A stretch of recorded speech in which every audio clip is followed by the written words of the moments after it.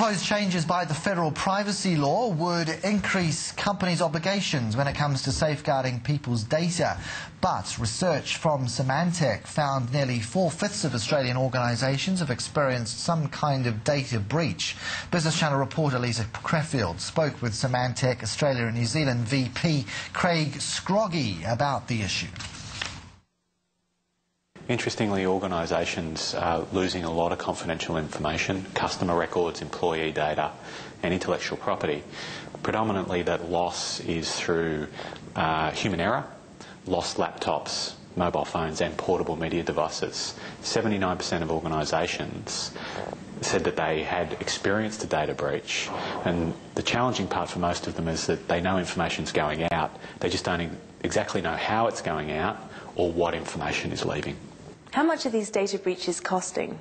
It's very wide-ranging, and the organisations in the survey responded that in some cases the cost of a data breach was as little as a few $1,000s, but more than 7% of organisations who responded said the data breach cost them at least $1 million, and in some cases significantly more than that.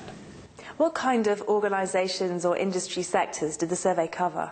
We covered all industries, so it was a very broad-ranging survey.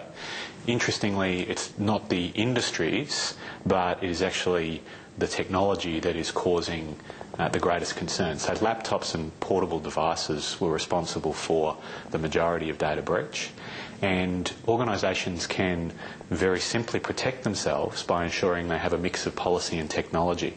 So you can protect yourself against data loss by ensuring that you have deployed encryption technology to ensure that if information is lost, it's rendered useless.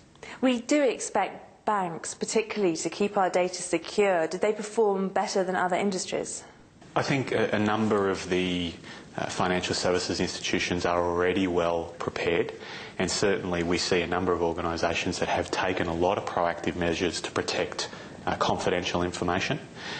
Interestingly, with the proposed changes to the Federal Privacy Act and the data breach disclosure notification laws, many organisations are starting to get a greater awareness of their obligation to protect customer employee information.